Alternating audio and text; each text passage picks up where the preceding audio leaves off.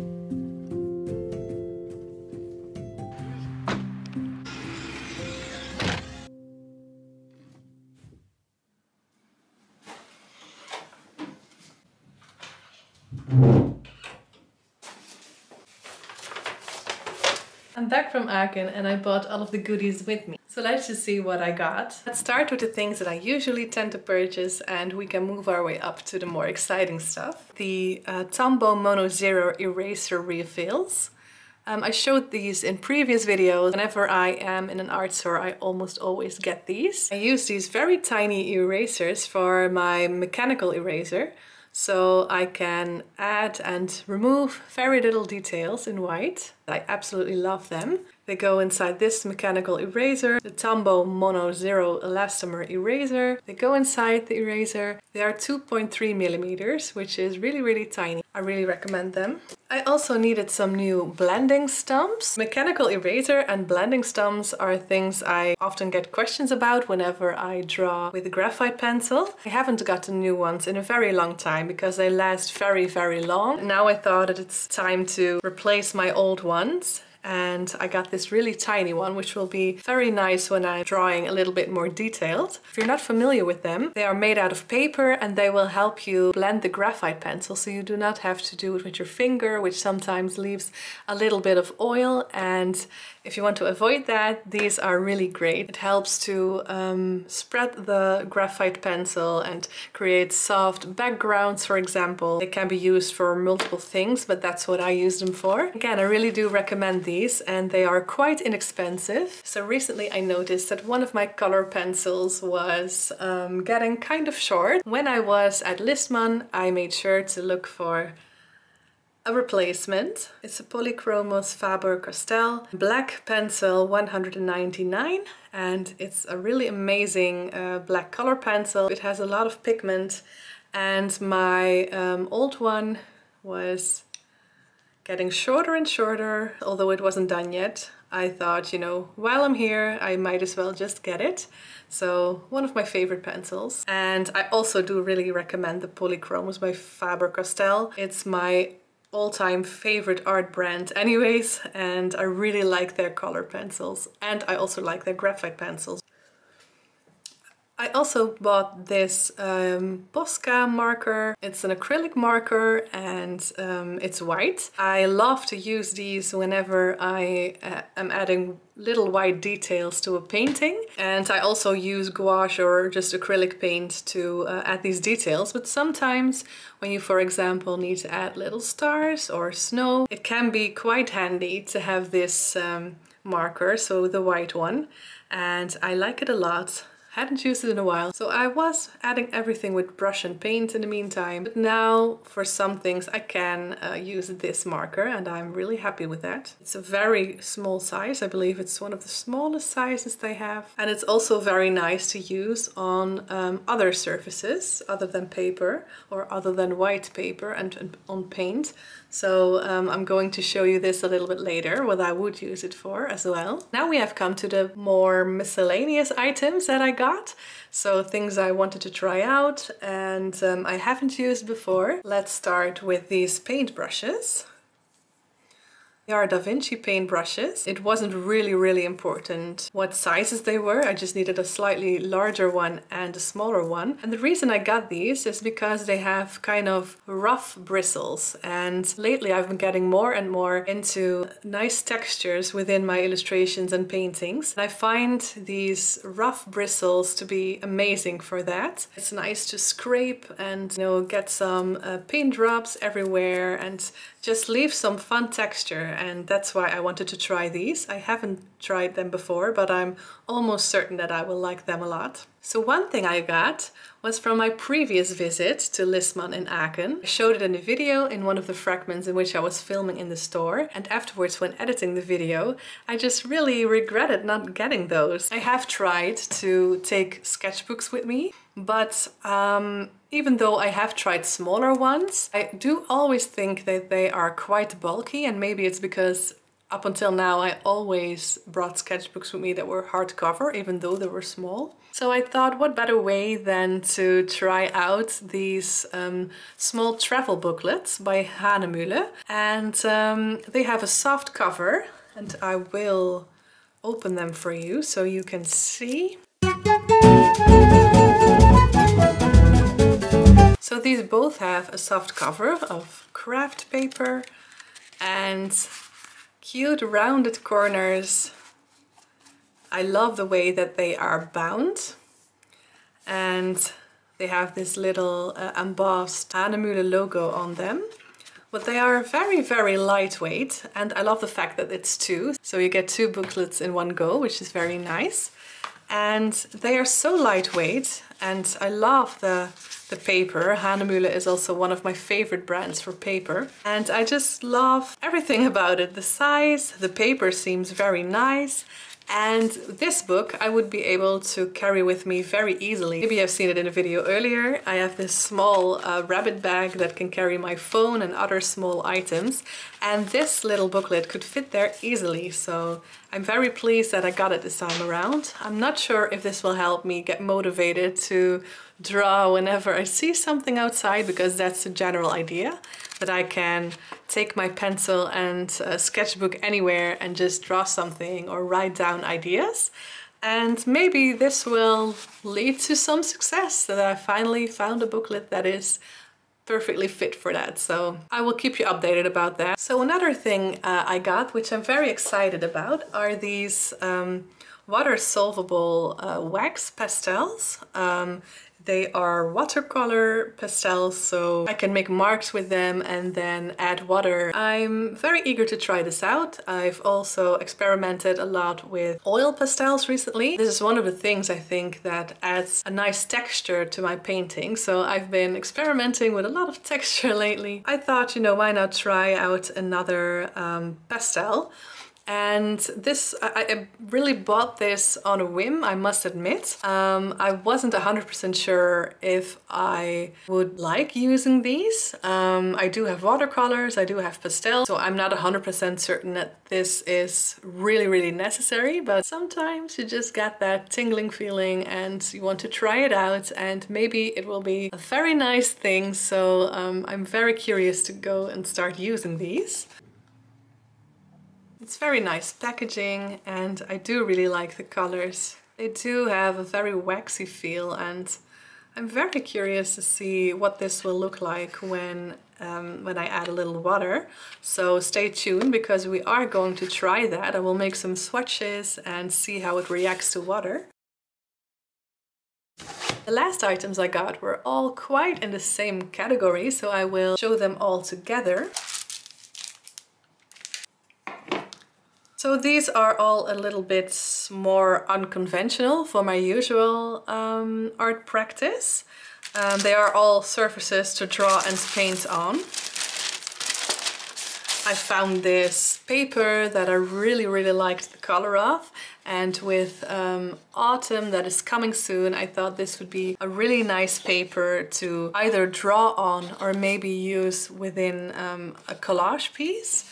So yeah, that's why I got it. Very random, just one piece of paper. Also brown and a little bit sturdier paper tags. I think they are officially used for gift wrapping. I really like that they are perfectly round and I can make the little hole in them. I thought it would be very nice to make very tiny illustrations on them.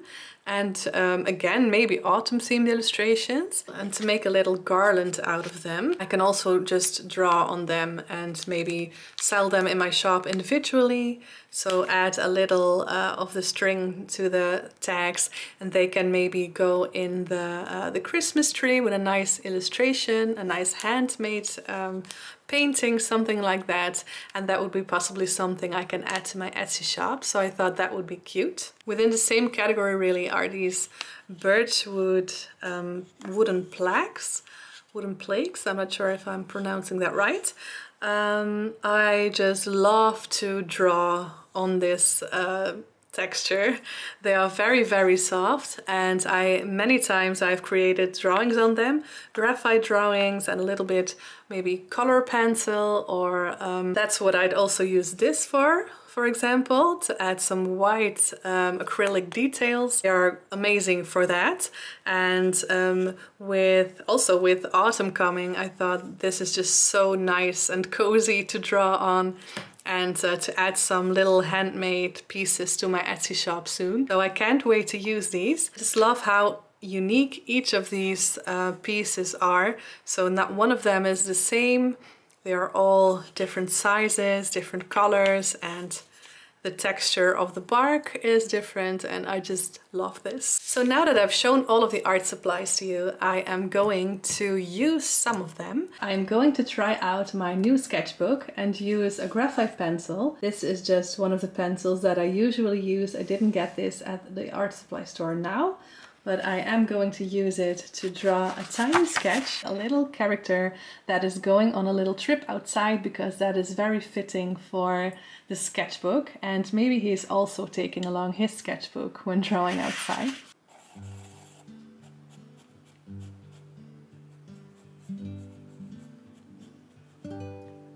So straight away I am noticing that the paper is nice and soft, which is just the way I like it. And this is where the eraser comes in very handy.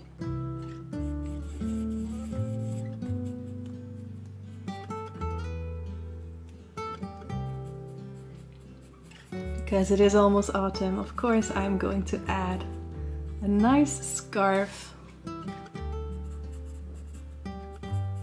Sometimes it is really difficult to draw with the camera on.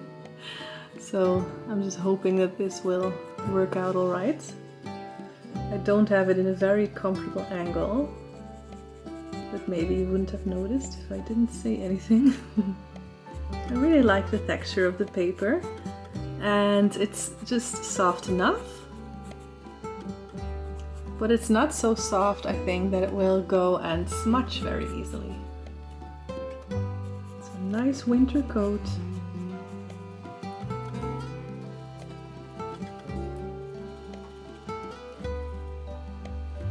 He has a messenger bag for his little sketchbook.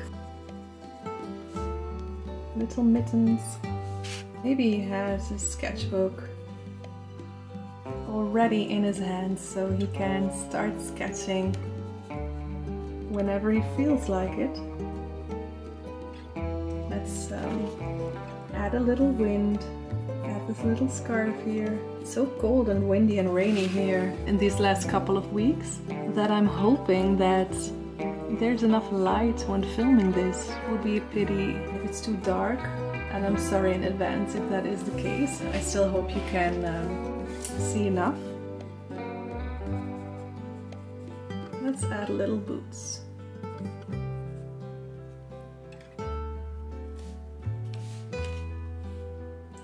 I must admit that this really is my comfort zone. Whenever I need to draw something pretty quickly or need to warm up, then this would be my go-to situation for drawing. Just a simple animal doing cute, cozy animal things. That really is my jam. I really enjoy this paper. At first I thought maybe this is a bit too hard or not soft enough, but it actually prevents all of the smudging that I typically will notice when drawing.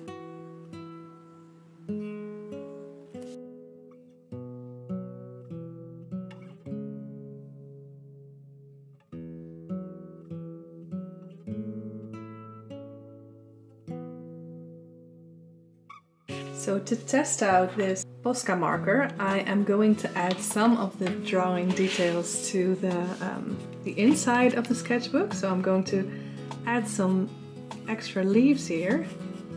And I also think that makes for a very nice cover page of the book to extend the illustration on this side of the paper. Add some fun leaves. So now I can show you this white paint marker, and I just would like to start with adding some small white dots.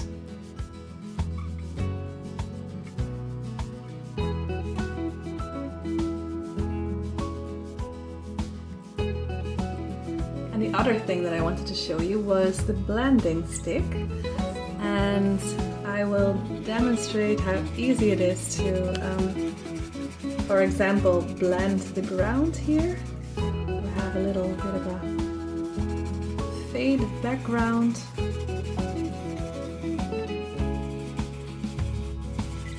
really quite nice. You can see how fast this is, and when you're outside sketching or on location, then it really is a lot faster, and also it looks really great, I think.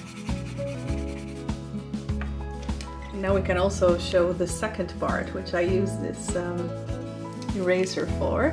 Little white accents, so I can add some extra nice white details to the background, as I do here.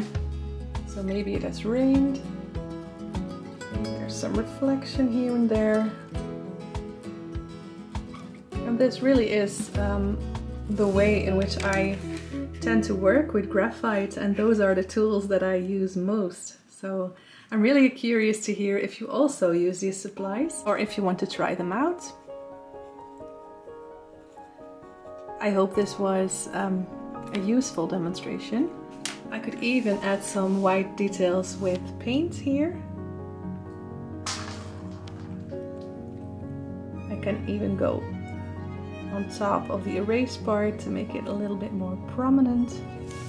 Sometimes also use it to add little hairs. And of course, I must not forget to blend the face a little bit.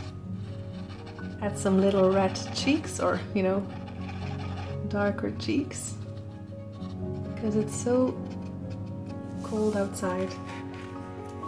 Yeah. I think I need to call this finished for now. Also, always make sure to close your markers so you can avoid things like this. So I also wanted to try these watercolor pastels, and I made some swatches on watercolor paper. When working with them, they mostly felt like soft pastels, so I will now go ahead and add some water so we can see what this will do on the paper. Let's start with the lighter colors, and I actually added some white over here, and I'm really curious to see. So it does add a very interesting texture, I think, most of all when you don't use water on the complete pastel, so you can leave some interesting bits and pieces, so not everything has to be watered down with watercolors. It's a really nice pigmented color, I think. It's a little bit grainy, I do notice, so it can add to a lovely texture, but if you do not like a grainy texture, then this may not be for you. If you do, like me, you like that very much. It becomes a little bit grainy in some parts, and I personally like that a lot for my illustrations, so you have to see for yourself if you like that. So this is what I mean, these little bits. You may think that is the paper, but it's not the paper, it's from the pastels, and maybe it will dissolve. We can check that out a little later. Oh, I really do like them a lot. I can't wait to use them in actual illustrations. Can't do that in this video though, it would become a much too long video. But I'd really like to dive into this further, so if you are interested in that, just let me know. So here you can see that grain a little bit as well. I really do like to add a little bit and leave some of the texture intact. It gives a lovely mix of textures and contrast, I think. It could easily be used as watercolor. It's very rich in pigment. I must say that I didn't expect this at all. I really do like it a lot. It activates quite easily too, and I think I could just use this complete pastel as watercolor. Yes. And it blends very nicely too. I'm a big fan. Now I want more of the colors. I'm so excited to hear what you think about this. Let's test the black, see if it's really black. Yes, it is. Here you can truly see how much pigment these pastels truly have. I like it a lot. And now, come to think of it, there's another thing I can test. Ah, that is just great. Look at that fun texture.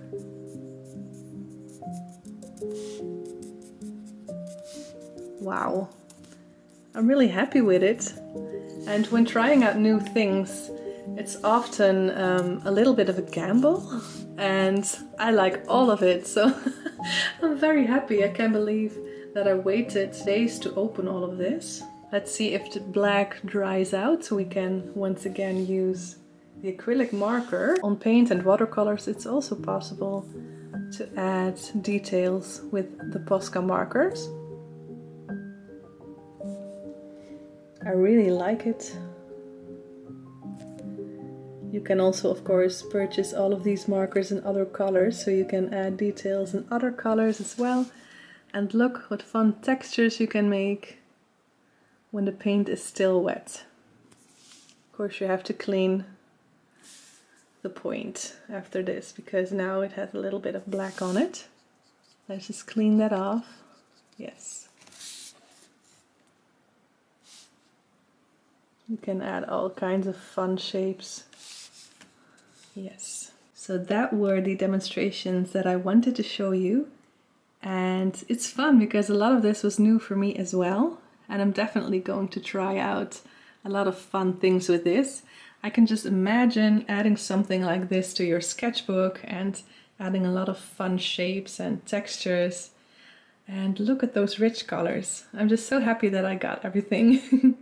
And let me know if there are any supplies that you would purchase.